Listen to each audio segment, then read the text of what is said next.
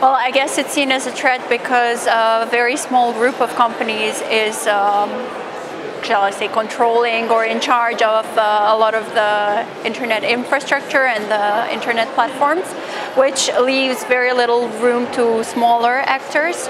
And given the fact that they're very powerful, it makes it very hard for civil society, for small states that are not as powerful as the larger ones that have more means and resources to act.